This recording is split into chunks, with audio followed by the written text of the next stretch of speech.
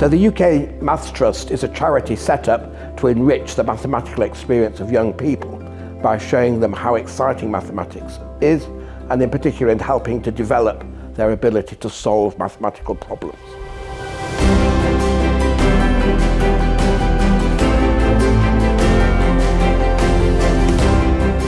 So this week we're running the UKMT Summer School. They come from all over the country and they enjoy a series of sessions put on by experienced mathematicians, by maths teachers, by our fantastic volunteer team.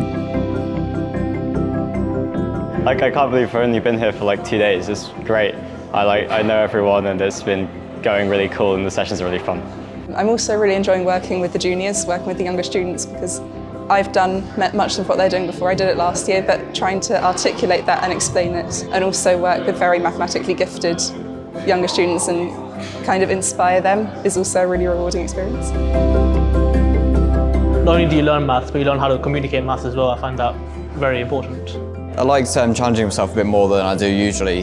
UKMT is great at introducing you to new ideas that you won't have seen in the classroom. It really showcases, the creativity and the problem solving that you can have with maths. It's the whole programme of enrichment and of making sure that young people get to see some cool maths that they wouldn't get to see in school.